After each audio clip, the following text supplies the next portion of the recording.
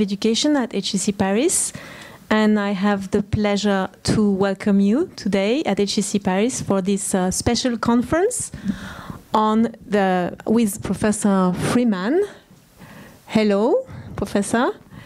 On the topic of the new story of business, capitalism in the 21st century. First of all, before starting, I would like to thank our partner, First Finance International. Eric is here with us, with whom we have successfully developed 3 executive online certificates, 2 in finance and 1 in strategy. And I know that we have here some participants of the certificate, former or current participants, and especially from strategy at HEC. I would like also to thank the team and the IT team and all the executive education team that made this conference possible. And also, of course, Gérard de Maupoux, who was the organizer of the conference. Thank you to all of them. So first of all, I would like to briefly introduce Professor Freeman. So Professor Freeman, you are a distinguished world-renowned professor at the University of Darden in Virginia. And you are the author of the global bestseller in strategy that became a landmark in 1984, Strategic Management, a Stakeholder Approach.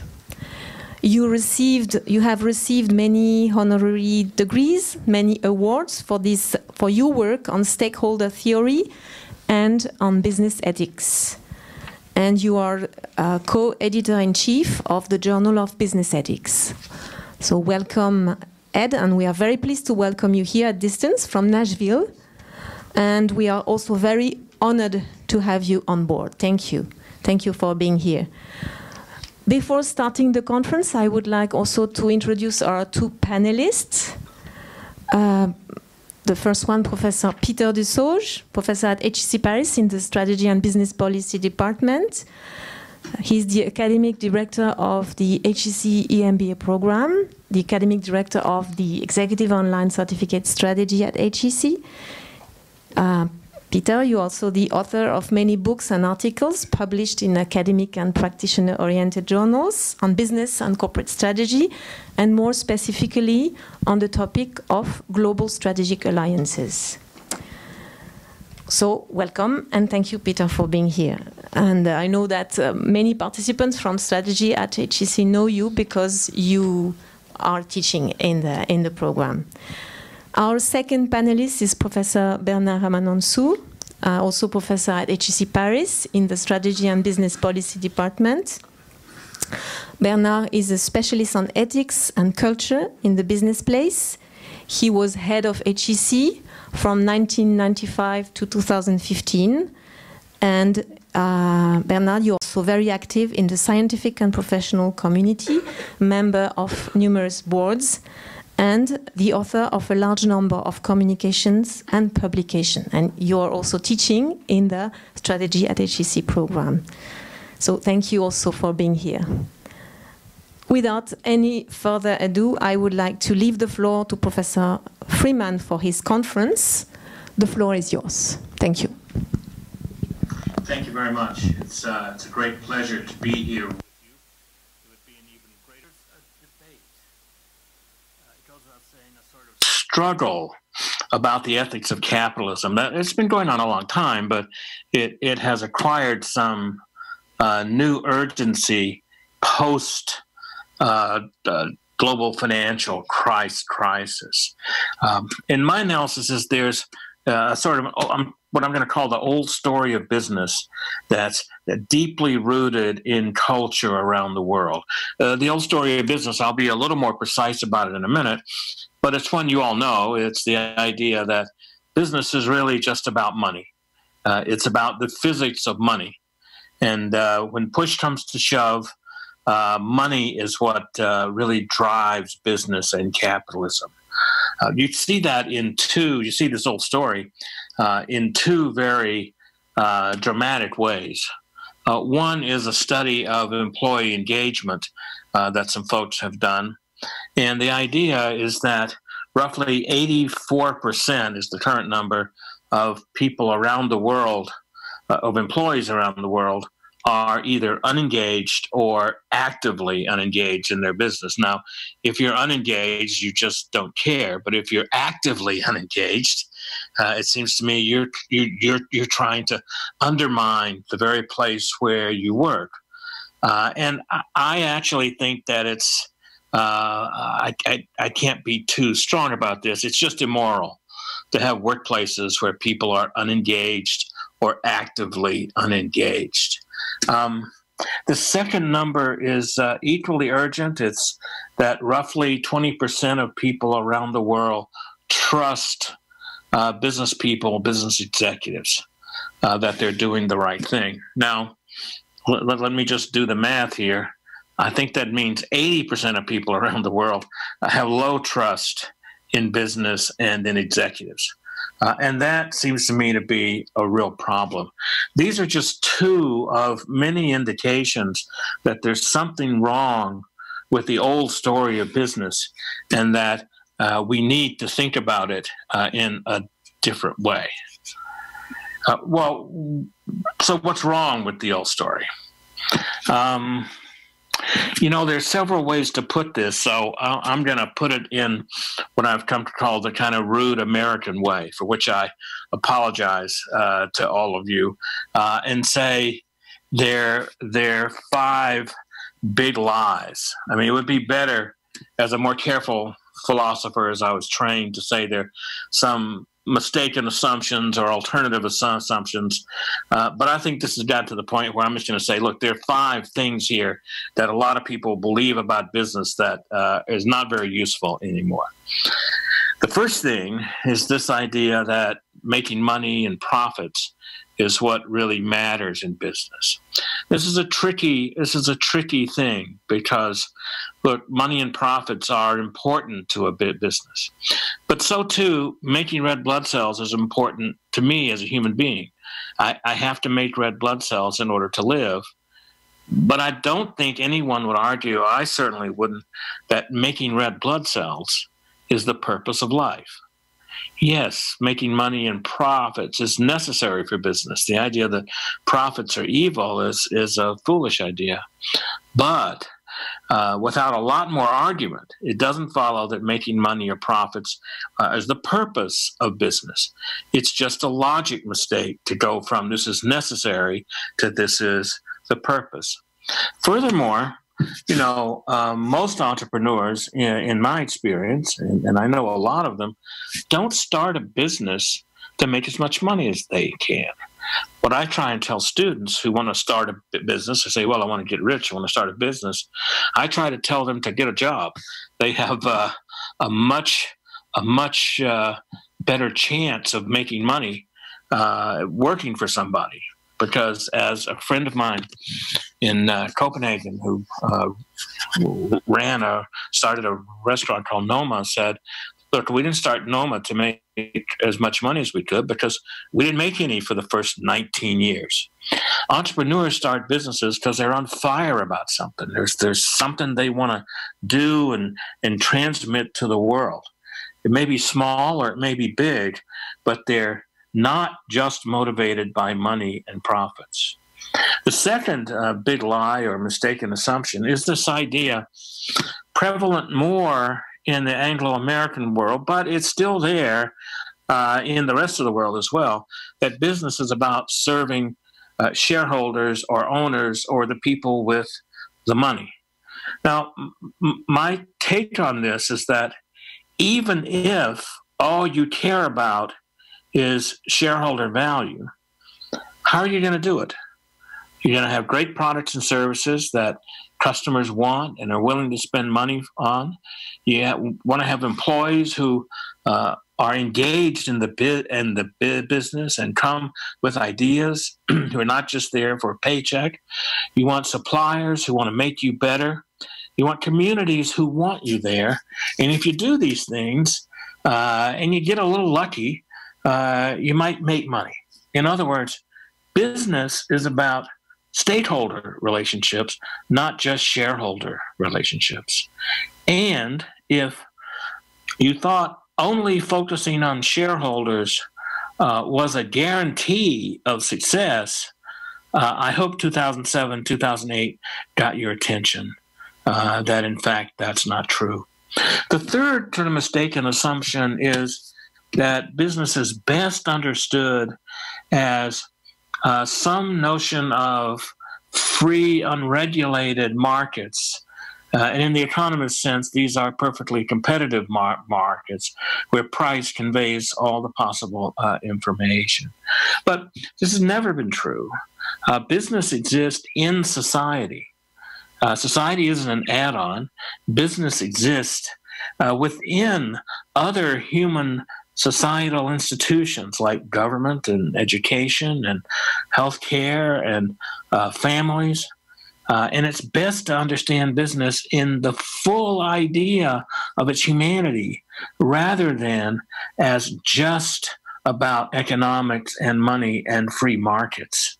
And so I want to suggest that this idea that we could look at business in isolation from the rest of society is, again, a kind of logic mistake that's here. The fourth mistaken assumption, and there's been so much written about this, I'm embarrassed to continue to say it, is that people really are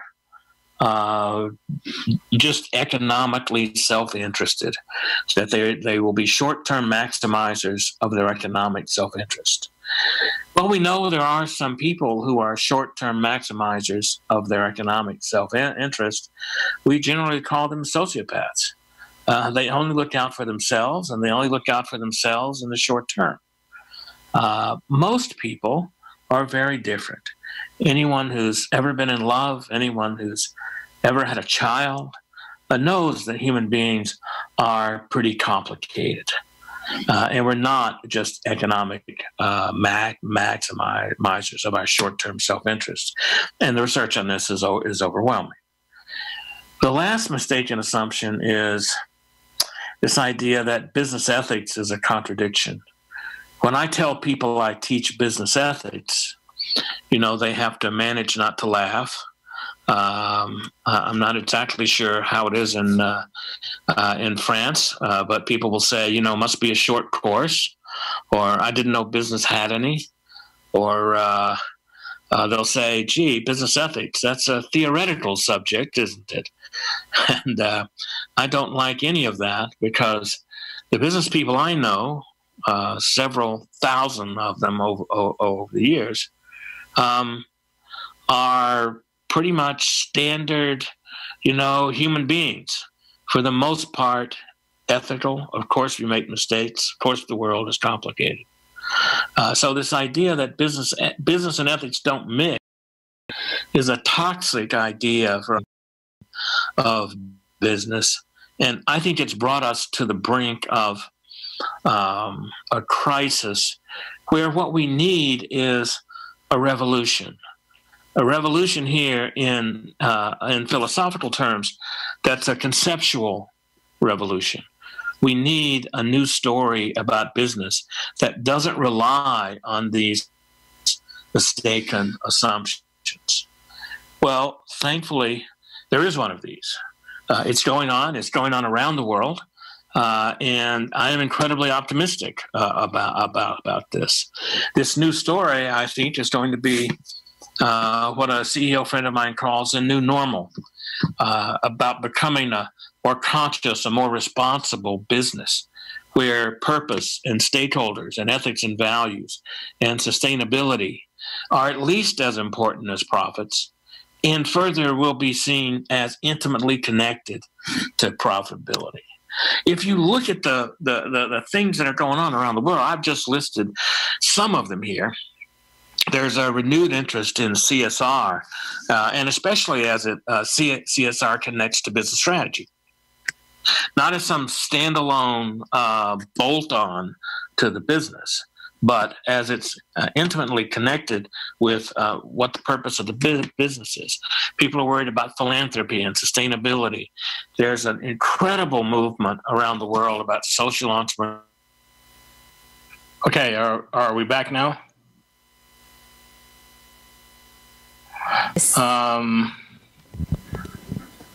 I'm assuming I'll just pick up where I left off. I was talking about all these movements, and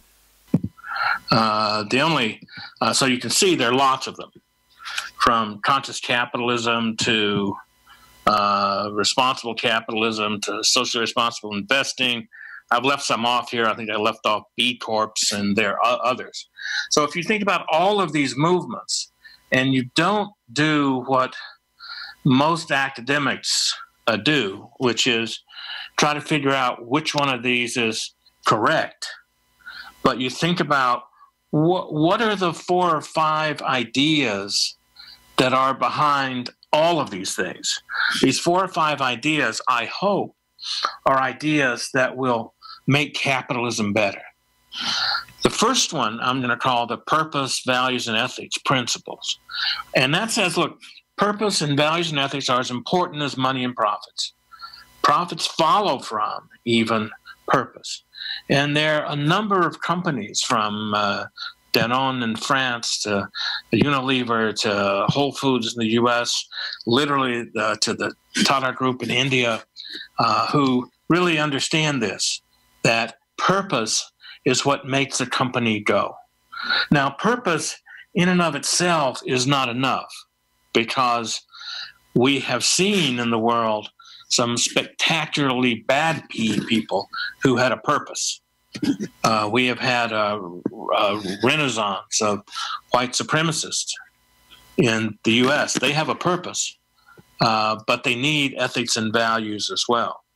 On the other hand, my experience is most people do tell the truth and keep their promises and act responsibly most of the time. This is what we want to teach our children to do. We need to expect that behavior from each other, and we need to expect it from our businesses. As long as business ethics is a contradiction, what that says is we don't expect that from business, and that's a problem. Look, there surely are some people in business who are not good people. We see this in every profession. It's true in universities. It's true in churches. It's certainly true in government these days.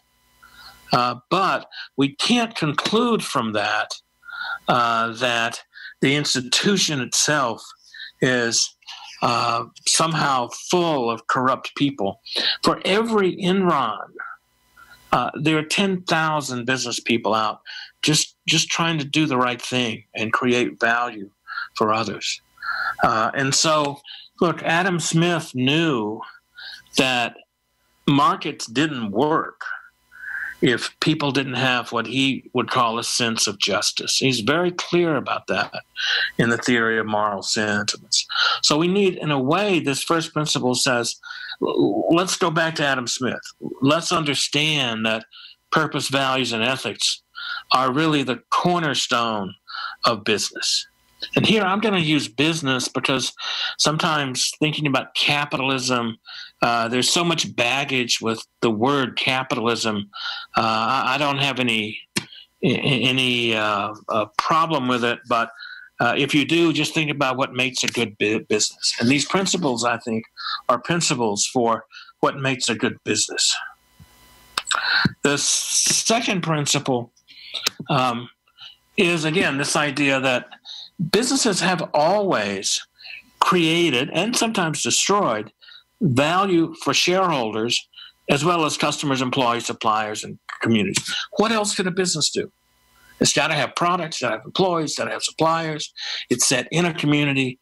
This is absolutely common sense. When I wrote that old book in 1984 that honestly I get way too much credit for, my spouse, who was a Wharton MBA, read it and said, well, this is just common sense.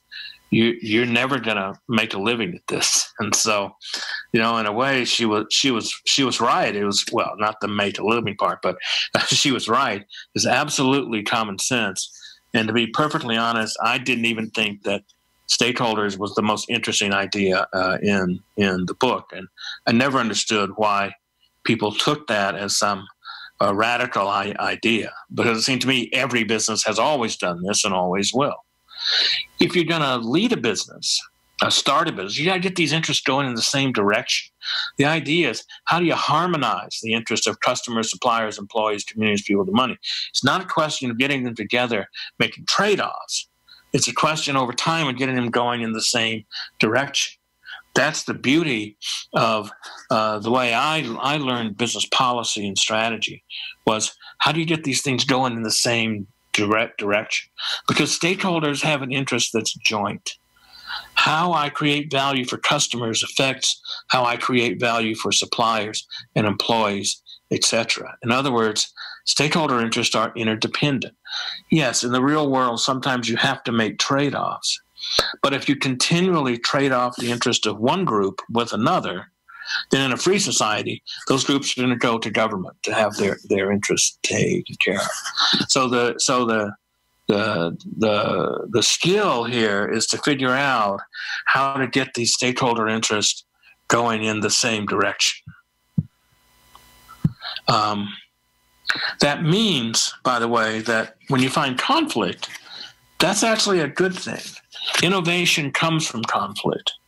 I learned this from a guy who was CEO of a big American chemical company, who was trying to clean up the chemical company and announces for zero pollution or some lofty environmental goal, and puts in place a generational program to really clean up the company.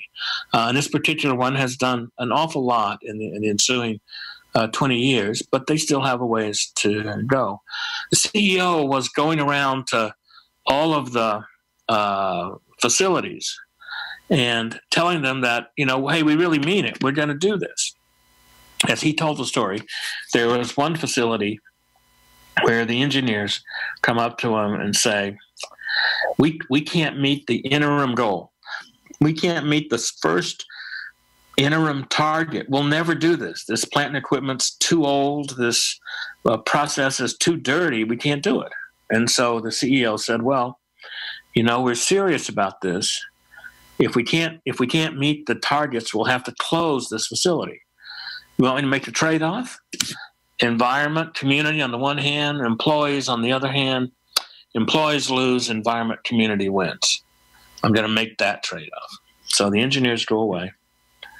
They come back, as he told the story, about 3 weeks later, and they said, look, pretty much a miracle has happened. We figured out how to do it. And the CEO said, well, what's it going to cost? He's thinking $10, $20 million.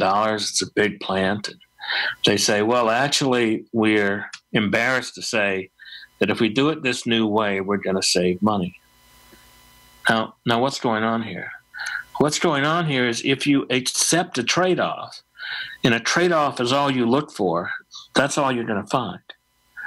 If trade-offs are unacceptable, you kick into gear the only thing we've actually really got as human beings, which is our creative imagination. What's up here? We can't always find an answer, but if we don't look, we won't find an answer.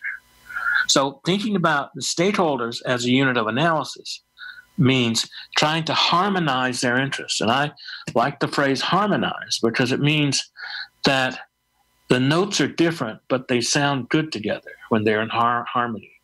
And that's the idea here. It literally changes the idea of the unit of analysis in a business from an economic transaction to a more human relationship with stakeholders. So the third principle is a little bit like what I talked about earlier, this idea that business is embedded with other societal institutions.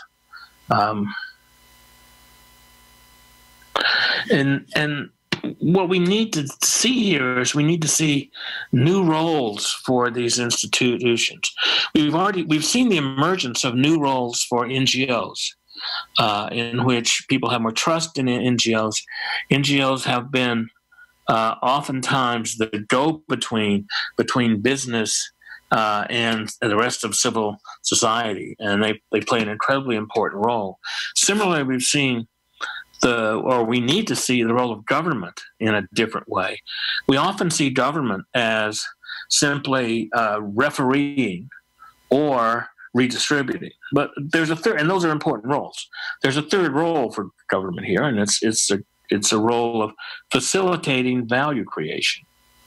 When governments work with business accelerators, when we could understand how to create more of a society for entrepreneurs, when governments can help with infrastructure, etc., with free trade, which sounds outrageous these days, but shouldn't.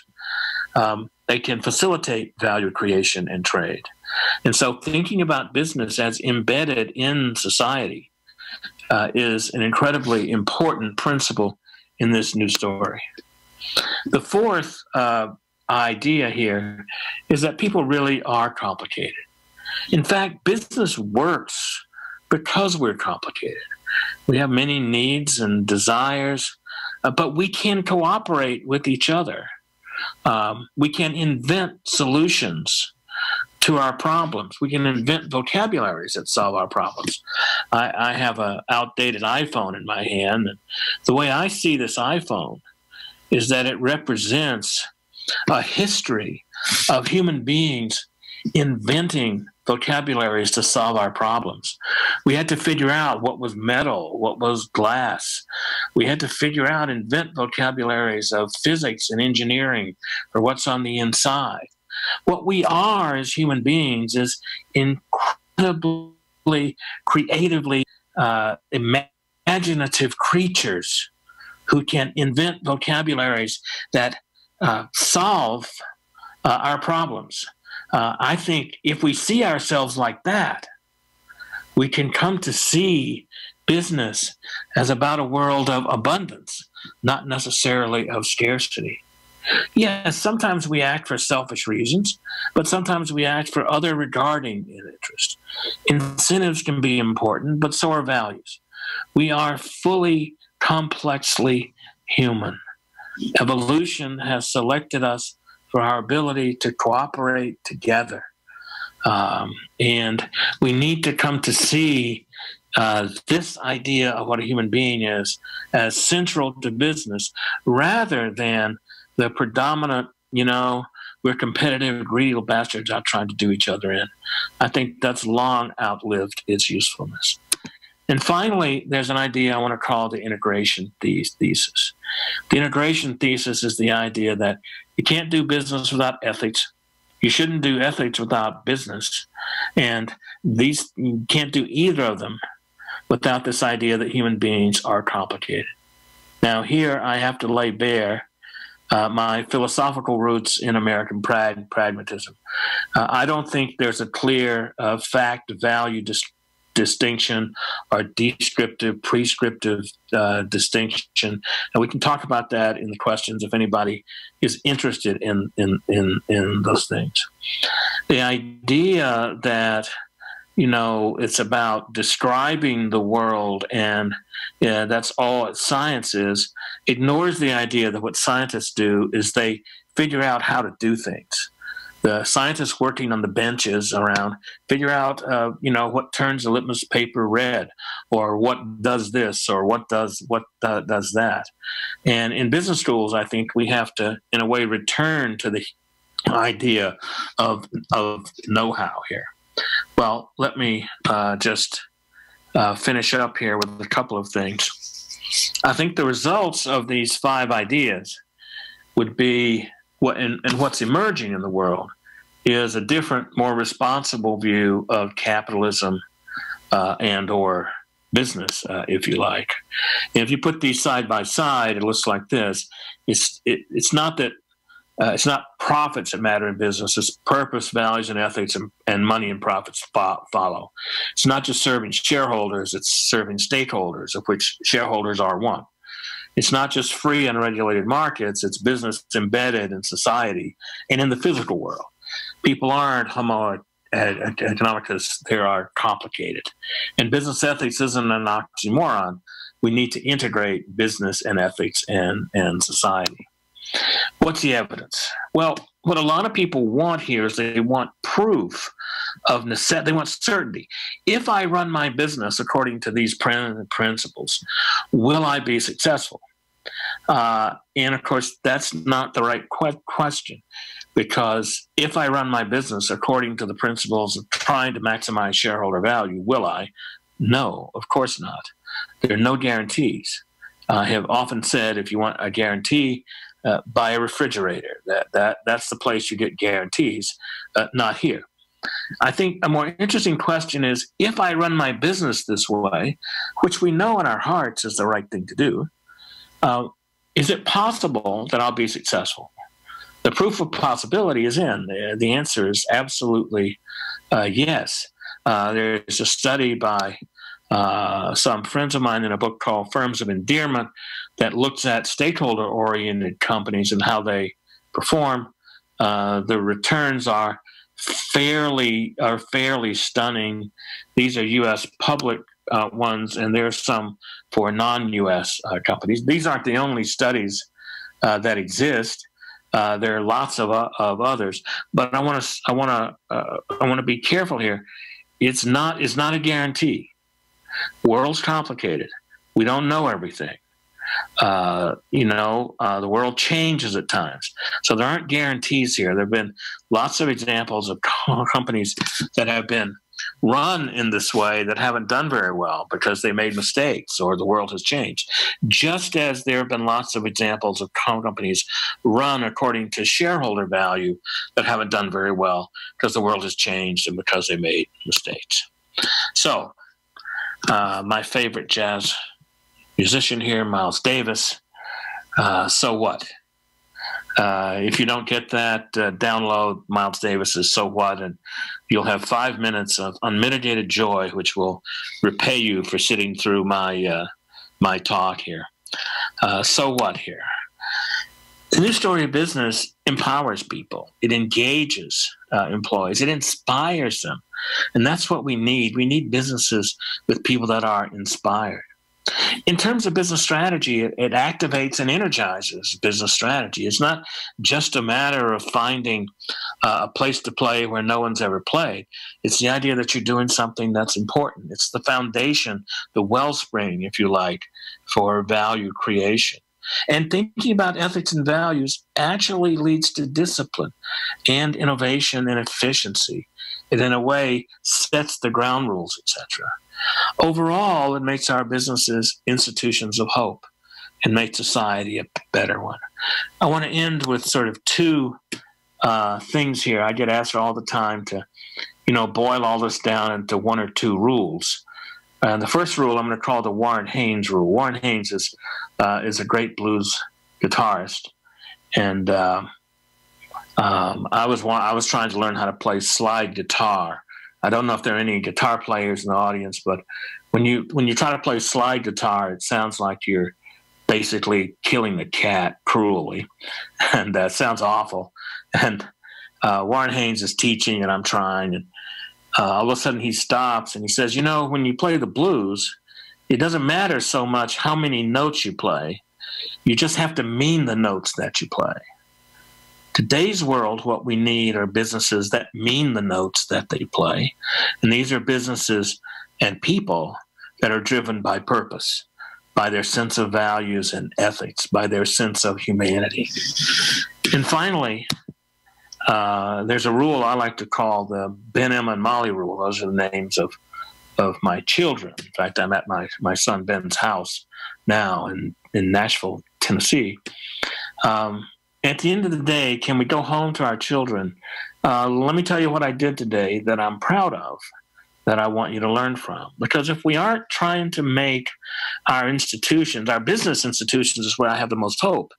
We aren't trying to make our businesses places for our children to live in. I think we've got the bar too low. So I'm very optimistic that the emergence of this new story of business will help us become the generation that makes business fit for our children. Let me stop there and thank you very much, and apologize again for the internet outage here. Thanks.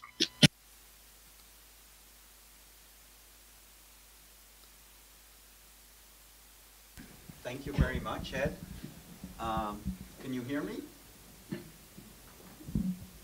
No?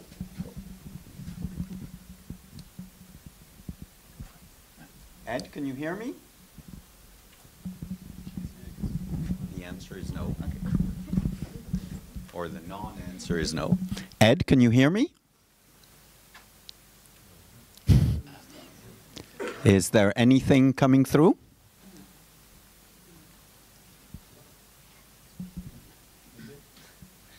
Can you hear us, Ed? No. Unfortunately, I can't hear anything. Oh, can you hear us now? Yes. No. All right. Thanks. Well, thank you very much, Ed. It's a very inspiring talk. And as we were preparing, the two of us here who are basically going to introduce the discussion in 30 seconds, we decided that we would do good cop, bad cop. So Bernard was my old boss. He was the dean of HEC for 20 years, so I couldn't possibly let him be the bad boss, the bad cop. So I will be the, yeah, the bad boss is too late. But I will be the bad cop. So I guess where I'm concerned is that if we believe in ethics, and especially with a CSR sort of point of view, we leave it up to each manager to decide what is ethical and what isn't, what are good values and bad values. And as we know, some values may be universal, but many values are somewhat relative, are seen through the judgment of different individuals. And to be much more pragmatic, why should I trust the CEO of an oil company to make the right decision in terms of what is acceptable pollution, what is unacceptable pollution, how much carbon dioxide can be released in the atmosphere or can't? Isn't that an important enough topic? And all these questions, aren't they important enough that society as a whole, whatever the limits of society are, and I guess today it's pretty much global, shouldn't society sort of decide that and basically impose on businesses what sort of is acceptable behavior or what is desirable behavior, in the same way as the tax administration doesn't ask us what we think is the right amount of taxes to pay. I'd like to sort of ask you what your reaction to that is, how you would view these things. Is it a matter of ethics, or is it a matter of law and order, and society decides what the laws we live by should be, and there's some form of enforcement mechanism, and we hope that 99.99% of the managers will do what is perfectly legal, but there will be some enforcement mechanism to discipline the 0.01% who don't. And well, I think that's a great question. I have maybe a couple of responses. The first is, ethics for me isn't just a matter of I decide. Ethics is always at an individual level and an interpersonal level. People say all the time, well, you know, I get to decide. I've got to look myself in the mirror. I have to live with myself, so it's my ethics. Well, it's true. You do have to live with yourself, but we have to live with you too. Ethics is a conversation, and it's a conversation that has to go on in society. Right now, in civil society, again, I don't know how it is in Paris, here a lot of that conversation at a national level is broken. It's just completely broken. And that is very worrisome. The idea that we can find the rules, agree on the rules, get them instituted into law, I think with the kinds of technologies we have coming online now, is going to be too little too late. We have to have this conversation, and you're right, it has to be across broad sectors of society, and business has to be a part of that. I think you're right. I'm not going to let one person in one industry tell me what's right for society to do. I think that doesn't work. On the other hand, I don't have the faith in the political processes that all of this is going to be there in perfect law. In part, we have to have these ongoing conversations, and we have to get better at having those, because I'm not sure we are really good at having those now. Thank you very much. As Peter was saying, I'm supposed to be the good guy. I will do my best to do that. It's not my favorite role, but it's. No, frankly speaking, thank you very much for what you've been saying. I think it's there is more than a flavor of optimism in this very, very fuzzy and very difficult world today. Anyway, there is something which I can reconciliate with your optimism, is the fact that there are, if you look at the world dimension, it's clear there are more and more discrepancy between the rich people and the poor ones. In other words, I mean, there are some poor people who cannot play, or who would like to play the game you're describing, but they cannot. They're not allowed to. How to reconciliate your presentation, your position, in that point? Well, look, that's a great question as well. A colleague of mine and I have taught a course the past few years on inequality and how that works. And what I've taken out of reading a lot of studies and data is the most troubling part of that is the inequality of opportunity. It's in that, because that leads to a loss of hope. And where people don't have any hope for themselves or their children, that's not good. It's morally wrong. It's socially unstable, it seems to me. I think that's one of the issues we really need to address. I think business needs to be a part of addressing that. So when I say I'm optimistic, I'm not saying these are easy issues to solve. I'm saying I think if we can reconceptualize how we think about business, we get these issues on the table, and I think we can find some solutions to them. Inequality won't be solved by a government policy. It won't be solved by one particular business. It'll be solved by lots of people working on lots of fronts, from education to healthcare to business to government, across societies and across all the sectors. I think that's a major challenge that we have in front of us. And if we believe some of the technological thinkers, it's a challenge that's going to get worse before it gets better. I mean, look, all we're going to have left to do is what we can do with our creative imagination. The AIs are going to do everything else. And if we live in a world in which the education system is so bifurcated, where we don't spend very much time and effort on the creative imagination, I think that's a problem. On the other hand, you have the ability to put most of the world's knowledge on a very small screen for about $100. And if we could figure out the human piece of that, you can create billions of entrepreneurs, and we can solve this problem. Muhammad Yunus is already trying to solve the problem of how to get people to be able to feed themselves. Now, that doesn't solve inequality, but it is a step in the right direction, I think. So I think your question is terrific. I don't have the answer to these problems.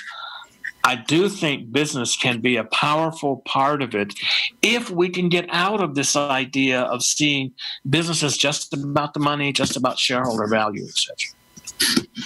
Thank you. Thank you, Bernard. Thank you, Ed. Maybe we should give the floor to our audience. Okay, you are almost 100 in this amphitheater, and I think we have a few hundred people connected at distance. So maybe I will ask first, do we have some questions from the people listening, not for the time being?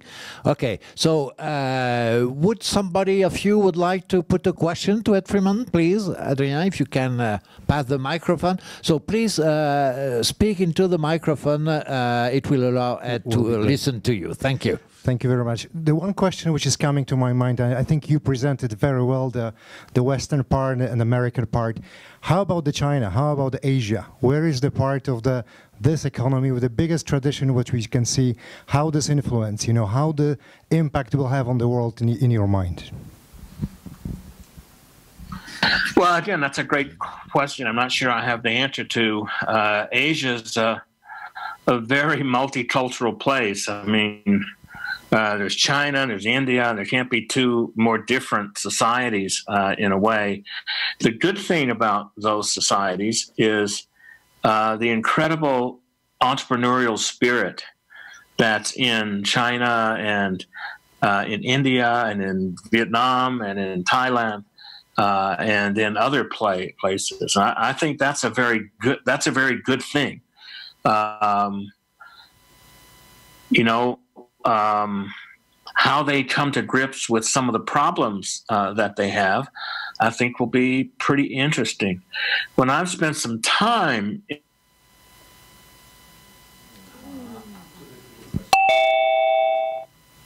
Okay.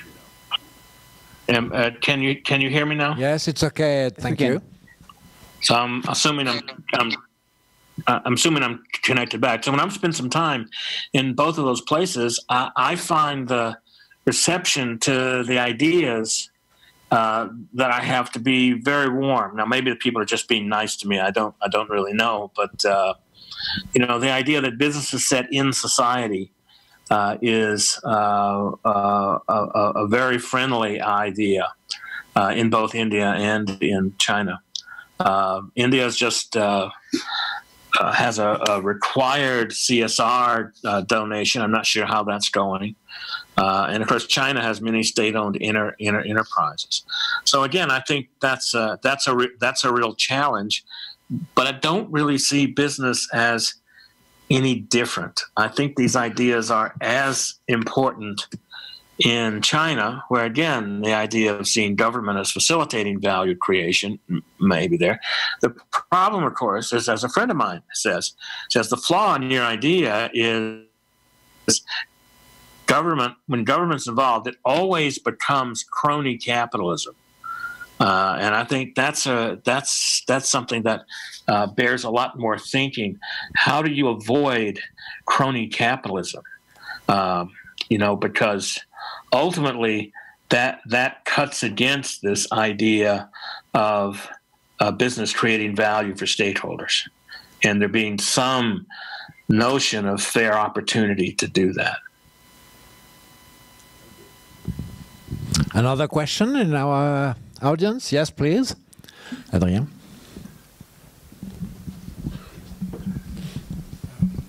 Hello.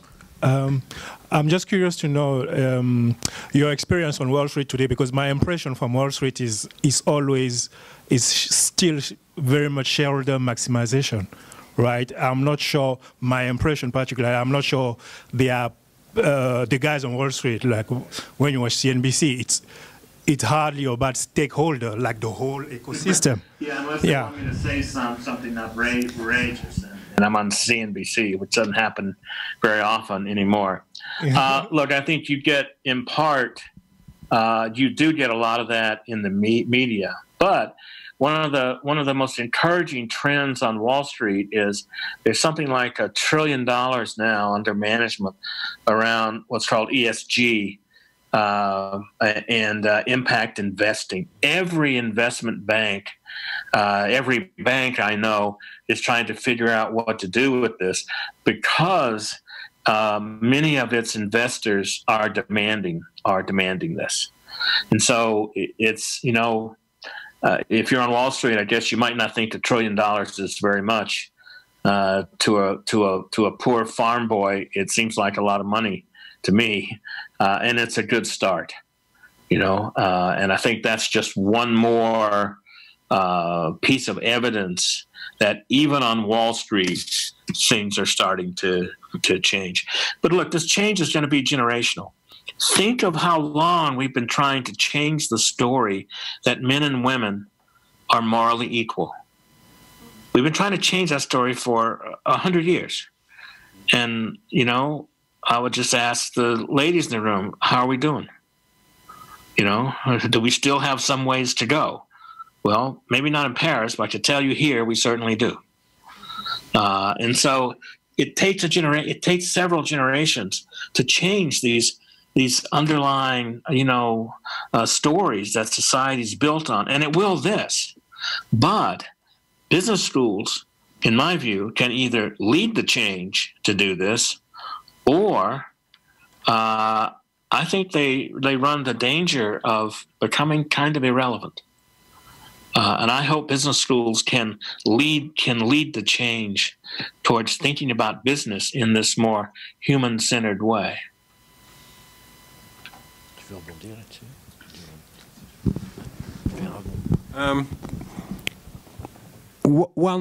For me, during your presentation, there is one major point, which is the word purpose.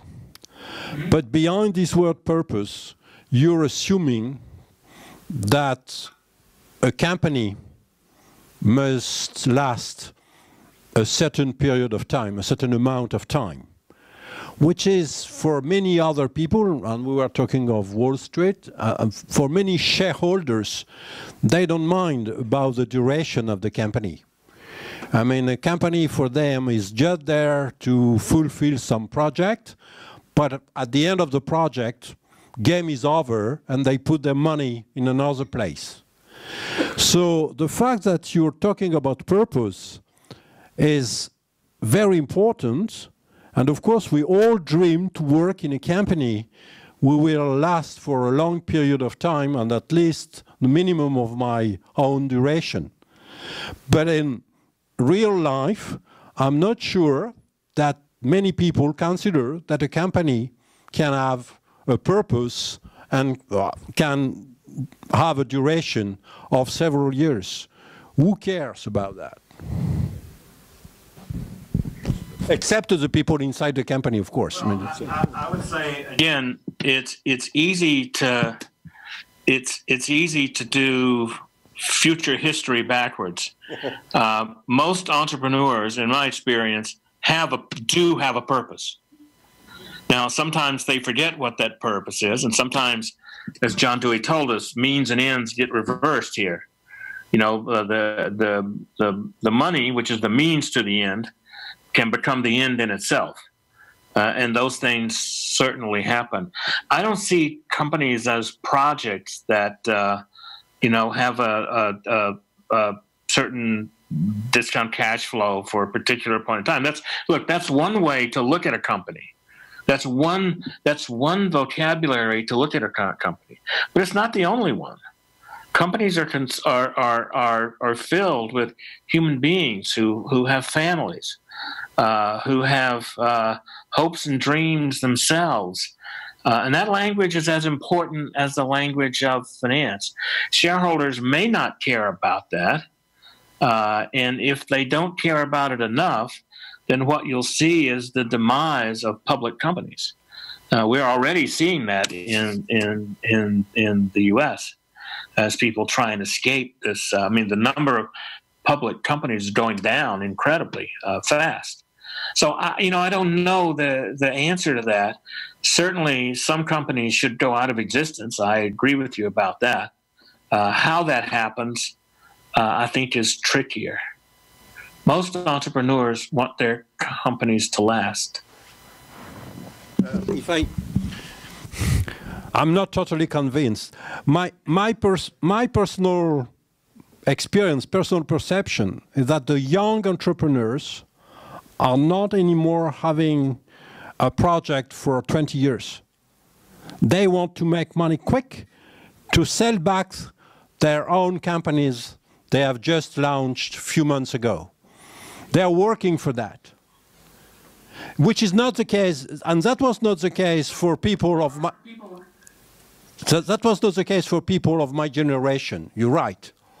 But for the youngsters, I mean, I'm afraid that they have another objective. Sorry for... Well, some surely do have that. I mean, you're absolutely right. I mean, there aren't many generalizations about everybody. There's some really do have that. My sense is they're not likely to build anything that lasts if all they look for is to flip it. That didn't work very well in the internet boom of the late 90s, etc. Maybe I have a different set of 27-year-olds who are MBAs, but that they want to build something that lasts. Surely there are people there who want to flip a company and try to get rich. Of course that's right. By the way, they often want to do that because that's what we teach them in business schools, and that's a problem. It seems to me.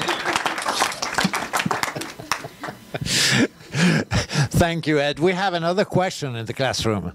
Yeah, thank you very much. I want to try to continue on this idea of change. So I was taking some pictures of some of your slides and sharing them live with a WhatsApp group I have with some fellow graduates from HEC. The only comment I got back live was business is business. So assuming you are right, and especially taking into account what was just said about short-term companies, can we really wait for 1, 2, 3 generations up to 100 years to make this change happen? How do we speed up this change? Well, that's a really interesting question. A couple of years ago, I was part of a group at the White House that was trying to ask that very question. How can we speed up these changes, etc.? We're still meeting, not at the White House, but we're still meeting to think about that.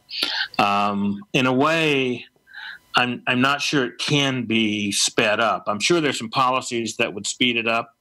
My hope is that if there's enough activity going on in business that, I mean, when you have a company like Unilever trying to figure out how to be purpose-driven, that matters a lot. And, they don't do everything right. No one company does everything right. But if there's enough activity going on and we can, we have a saying amongst people in the music business. It goes like this. If you got a good melody and you play the record enough times, people start humming the tune. And I think we need to just play this record over and over and over again. And hopefully we can get people to start humming the tune. As long as we don't lapse into arguments about what's the absolutely correct one way to run a business. And that's what frightens me about some of my colleagues, is they want to find the one and only one way to run a business. And I happen to think there are lots of ways to run a business. There are lots of purposes. There are lots of ways to be perfectly ethical. And we have to have conversations about that. Thank you, Ed. We have another question from the front row. Exactly about conversation.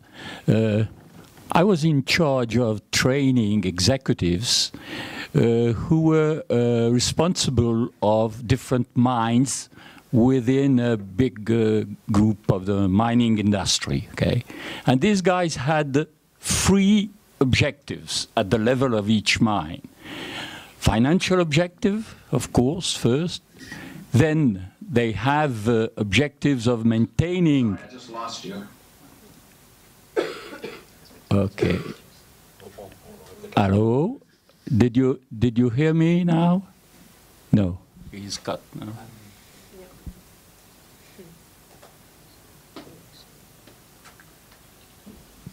Small technical point, just time to reconnect, if we can make it.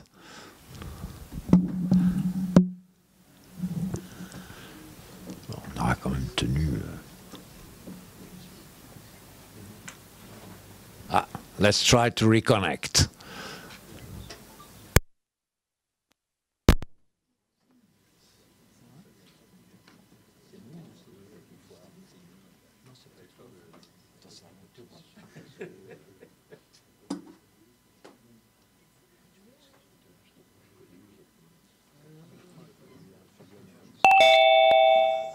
Okay, I think we're Okay, back. you're back. Okay, so let's, George, you can put your question again. Thank you. No, I lost you at the. They each had an objective. They had three objectives at each mine. Yes, each mine manager has three objectives: a financial one, a social one, that is not to kill people and not harming their employees in any way. Having them in good, keeping them in good physical conditions, okay? And the third objective was an objective I've lost you after the social one as well. Well, the social one is with the employees, yeah. An objective of not harming them, not killing them, yeah. etc. And the third one was not polluting with their mines, okay? And having good relationships with the local people more in a physical way, okay? So, and what they say basically is, what are we doing effectively? Effectively, at the end of the story, we are trying to maximize the financial objective because we are recognized with this objective. And it's extremely difficult. In some way, I would say in mathematics, we try to minimize the harm in the two other objectives, okay? So there was a need of conversation. And my question is more concrete. What would you do how would you organize this necessary conversation at their level, obviously, between themselves and the top management? Yeah. How do you deal with this to try to make some progress in this direction? Because this was presented by themselves. That's a great question. I would take that as in part why triple bottom line often doesn't work very well. I was at a meeting last week, and John Elkington, whose idea that was sort of renouncing it. But, I think what you have to do is you have to figure out how to have conversations about harm, about good that you can do, about how you make this sustainable, about how you make it profitable. And you have to have those conversations with stakeholders. You have to engage the stakeholders that are there, especially for mines, especially at the sort of local community. I mean, there are lots of examples of people trying to do the right thing, but talking to the wrong people. And if you don't engage the right stakeholders and really engage them in conversation, this is a process that certainly in the mining industry is not going to work very well. So I think that process of stakeholder engagement is one of the things that's very hard to do well. It's not just a matter of inviting people to meetings. It's a matter of having continuous dialogue and input with a lot of diverse groups. And that's a much harder thing to do than it is to say. So, I mean, I think you're right about that. I hope that answers the part of your question. Maybe I didn't hear it all if it doesn't. Okay, another question. You were asking for a lady, so I have a question. Hi, Professor. My name is Anna Maria. I come with a question from the perspective of a lady who, meaning me, who has ran a telecom company for the past 15 years in the global markets, focused on Africa and the emerging markets of the world. And I have built this business from scratch. And basically, I have led the business with a thought of stakeholders, employees, CSR in mind, at a very high cost, because I've been competing in Africa with the Chinese, the likes of Huawei. And so my question to you is, I call this, what you're describing, which is excellent, it's a feel-good capitalism. It made me feel great to share everything with my employees and with our vendors. But the detriment of all this is that we lost a lot of tenders. we have built a portfolio, just to give you some numbers, of over 200 million euros, and we lost most of those deals due to the Chinese competition mostly. So my question to you is, I'm kind of nervous when I speak in public. My question to you is, how do we stay competitive as Western companies when we deal with global markets? And we actually want to feel good when we wake up in the morning and share this with the people who are around us. That's my question. Well, first of all, thank you, and congratulations for what you built. That's exactly the sort of thing I've been talking about. There's no secret here. There's no secret, especially when you're in the middle of a system that looks like it's crony capitalism. Again, I don't know the specifics of yours, but given how you described it, it might be that. We have to out-imagine our competitors. We have to be better at creative imagination. My guess would be that's probably what you've done to build the company that you have. The stuff makes us, I hope my message does make you feel good, but it's not easy to do. It's very hard to do. It's much easier to make trade-offs, to only care about the money. To see government as a friend only when it's helping you, to try and ignore roving gangs of stakeholders, or not do much for employees, or do the bare minimum. Those things are easy. To build a business that's purpose-driven, because purpose doesn't live in the words. It lives in the systems, in the processes. Nothing is more irritating to me than to see a company who says, gee, our people are really important, but they have really lousy human resource systems. If people are important, why do you have such a lousy human resource system? Well, how do you know it's lousy? Well, the people tell me that, and they should tell you the same. So I think doing this is hard. It is the right thing to do. So we do feel good. We know in our hearts it's the right way to run a business, but it's hard. It's hard, especially in a world in which not everybody plays by the same rules. A student of mine did a study in which he looked at. Now he does a very simplified study. So the academics in the room, hang on for a minute here, because I'm going to tell you a very simple version of the study. He looked at what happens if you're ethical in an unethical industry.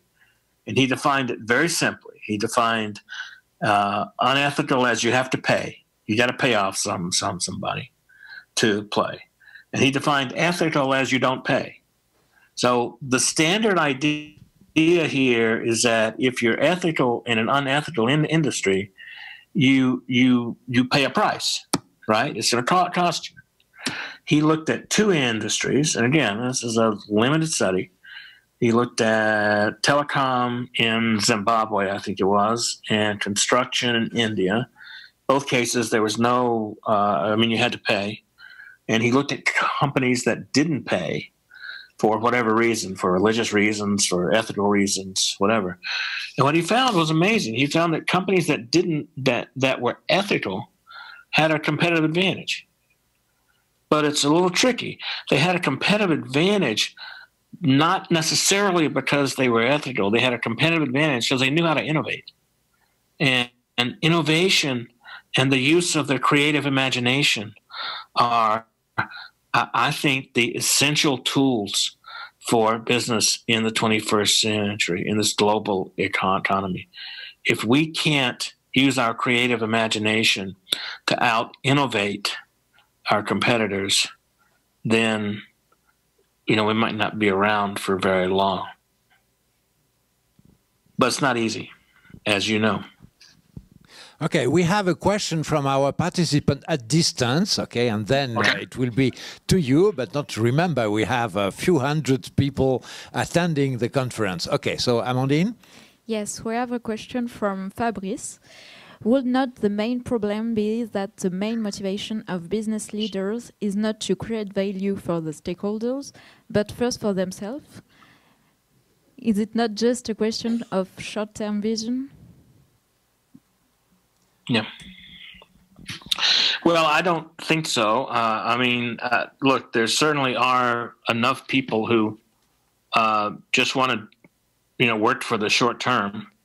There's certainly plenty of people like that. But again, I don't know how much of that is. See, the old story is really interesting.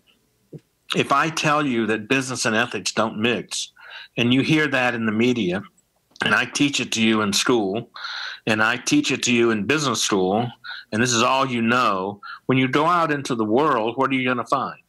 You're going to look for and find that business and ethics don't mix. That's what you're going to look for. We've created agency problems in business because we teach agency theory. I want to create stakeholder problems by teaching stakeholder theory. I want people to go out and look for and see this multiplicity of stakeholder relationships that we're enmeshed in. I want them to see that values and ethics are actually important and expect that of people. So it's just all social science has this sort of self-reinforcing quality to it. It's what Friedrich Hayek called the pretense of knowledge. So I think in part, I tried to raise my children not to be short-term, self-interested maximizers and to say, well, I'm in business, so I have to be that way, is the old story doing the work here. So I think we got to get rid of the old story and get back to being human beings in business. Thank you, Ed. Another question coming just immediately. Hello, Professor. Some indicators would suggest that we're heading toward a new crisis, economic or some kind. What would be the possibilities of it? Would that represent a formidable accelerator of this, the opportunity to restart clean slates, or should that revert to some basic human behavior, reclusive behavior of each individual? I'm more pessimistic. Well, I think that's a great question. I'm not sure about the indicators you have in mind. I think we could always find some indicators that say we're headed towards a crisis. Very few times in history do you saying, well, things are settling down now, they're going to get better. Usually there's some crisis looming somewhere. If it's worse than the last Great Recession, I'm not sure it will be helpful. I think in a way, I've said this before, we're past the tipping point. There's no going back. There's no going back to wholesale not caring about the environment. There's no going back to the sort of cowboy capitalism that was rampant. Yes, those things still exist in pieces, but most CEOs of big companies and small companies are trying to do the right thing, in my sense, and the story gets in the way. So I don't know what kind of crisis there could be to speed things up that wouldn't be devastating. Hello, Professor. Thank you for your presentation. I just love the fact that you combine ethic and business, because I think it's very important that we combine that upfront at the concept of the capitalism and business. So I think it's very important that you bring that to the mind of everyone here. We were talking about accelerating change, and I think before talking about acceleration, what we learn at HAC is do we have the right direction of change? Because accelerating will not work if we are not on the right direction. So my question will be on the change that are brought up by women in China, India, and Africa with small business and slow change. What do you think about those raising women in economy? Well, I didn't quite get all of that, but if I understood your question, it was about going in the right direction for change and how fast that can be. I think at least the changes I see going on that I tried to outline are roughly in the right direction. I think it's dangerous to try and specify that too much. I get asked a lot, do you want, by usually members of the media, do you want ethics or do you want profits? And my take on that is kind of like the question, would you rather have a heart or a lung? I'm pretty much in favor of both of those things. So, and I think most business people are too. Most business people that I know want to think of themselves as good, ethical people in their companies, as for the most part, trying to make the world better and do the right thing. I don't think that's a big stretch to say. So let me be clear. I'm not naive. There certainly are some bad guys in the world. Thank you, Ed. We have another question at the bottom of the classroom. Thank you, Professor. So, yeah, a few years back, actually, I participated in the European Parliament in a forum which is called the World Forum for Ethics in Business. And one aspect of this forum was to tell that when you are connected with the spirituality, basically, they were telling that when you are connected with a higher dimension, a deeper dimension of the human beings, then that brings also sustainability in whatever you do, actually, in terms of ethics and purpose and everything that you mentioned before. So the question is, what do you think about the spirituality to maintain and make sure that this world, in all aspects, is more ethical? Well, I think that works for lots of people, and I think that's great. I'm not certainly not opposed to that in any sense of imagination. There's another side to spirituality, and especially certain forms of it, which have caused a great deal of misery in the world for a very long time. And so, I think it depends on kind of how that works. We're all free to have our private conception of ethics in a free society. You can have yours based on your God. I can have mine based on Darwin if I want.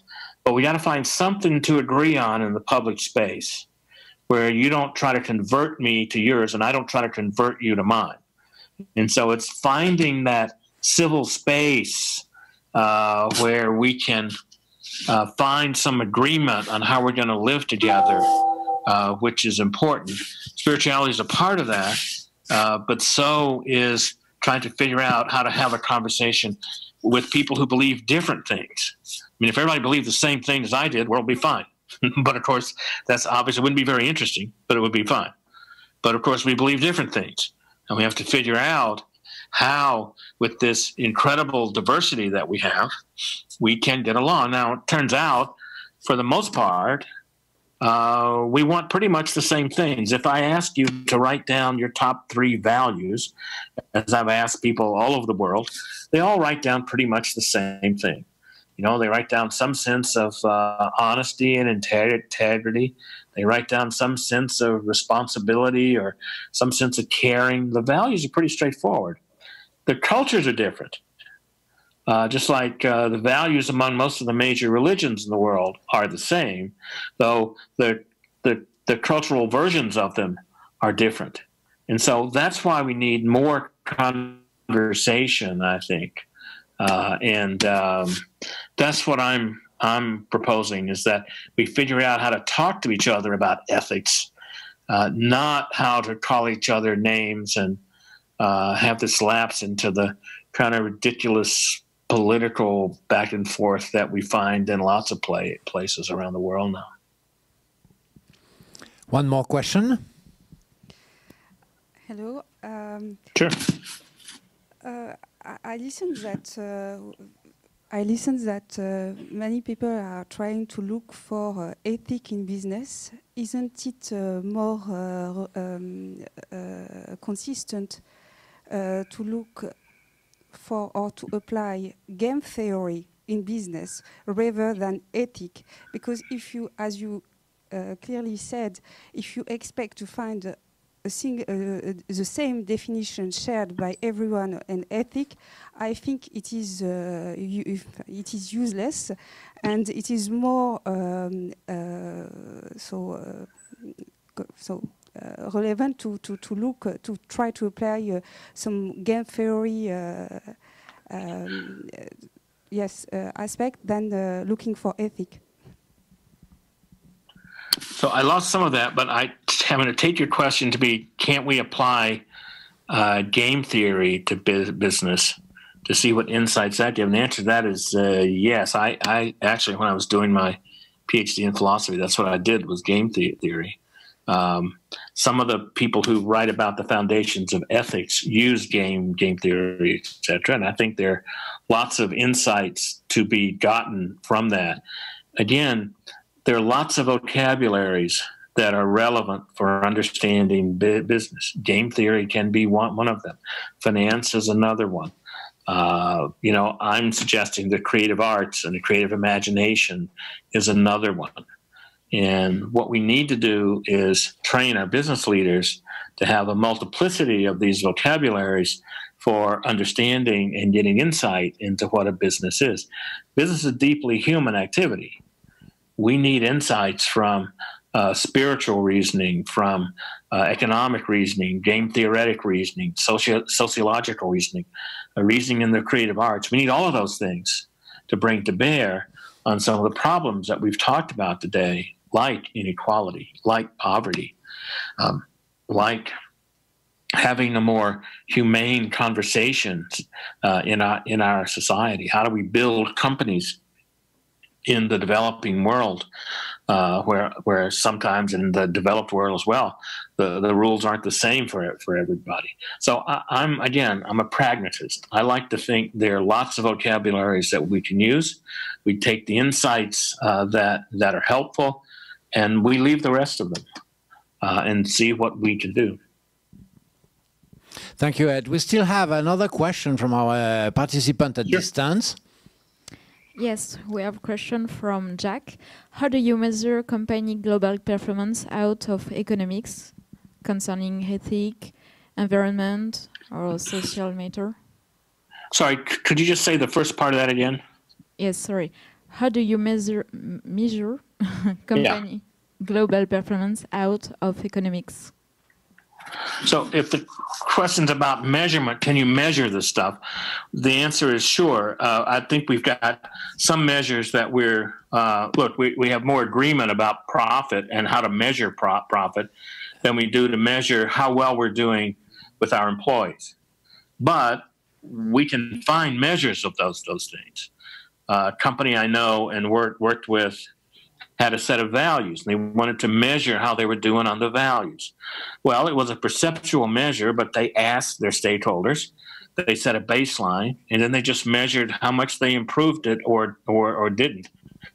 So the measurement question, I think, is eminently answerable.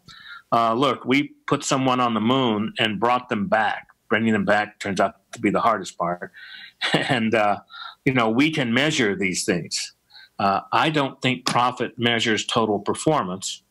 I think there are some ways to measure total performance, but we don't have a lot of agreement on those because we haven't tried to do it for very, very, very much. And sometimes the way that have been suggested through things like KLD databases and those kinds of things aren't very robust. But I think there's scholars that are working on this pretty much all over the world, and I'm pretty optimistic about that. Thank you. One last question, because time is running, and we know, Ed, that you are teaching this afternoon for you. Okay, so we take the last question before closing the session. Hello. Thank you for your presentation. One last question. You mentioned earlier in the presentation that more than 85% of employees are engaged. And when you say they are engaged, it's because they don't share the purpose with the company, or simply they are not aware of the purpose. I don't know if you heard about this theory. It's called the golden circles, explaining the how the company explains its purpose. So it has the three layers: the why, how, and what.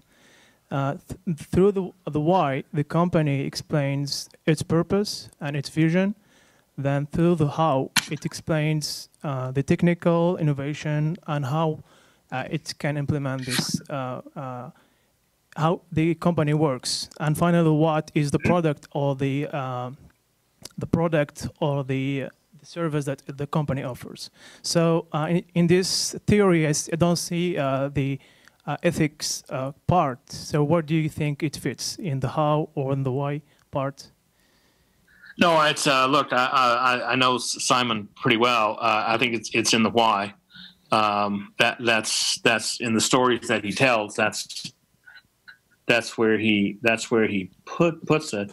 And also in this latest book that he's done called Leaders Eat Last, which there's also a TED Talk for that. If you haven't seen it, it's really terrific.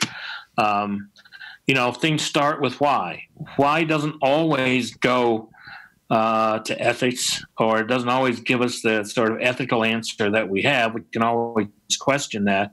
But I think Cynic is absolutely right. You get people unengaged because they don't understand why they're doing what they're doing. We've got this idea that, you know, I don't know many people who want to get up in the morning and go maximize shareholder value. They want to be, as human beings, we want to be a part of something bigger than ourselves. We want to be a part of something that matters. You know, this is what we want for our children. Shouldn't be any different in business than it is in the rest of our lives. If some of you are there and you don't know, or you haven't seen the Simon Sinek TED Talk on, I don't remember the name of it, but it's about the golden circle.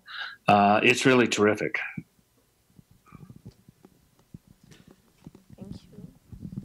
Thank you very much.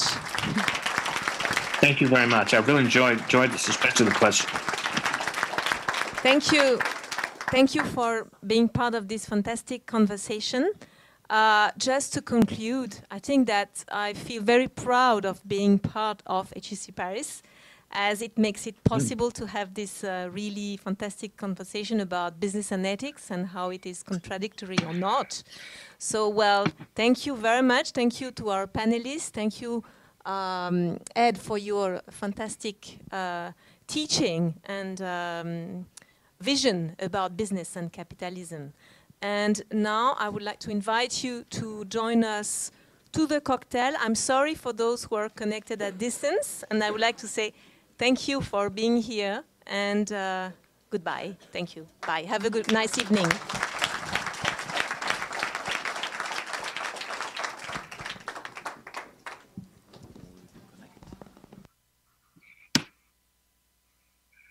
Thank you very much. I really enjoyed it.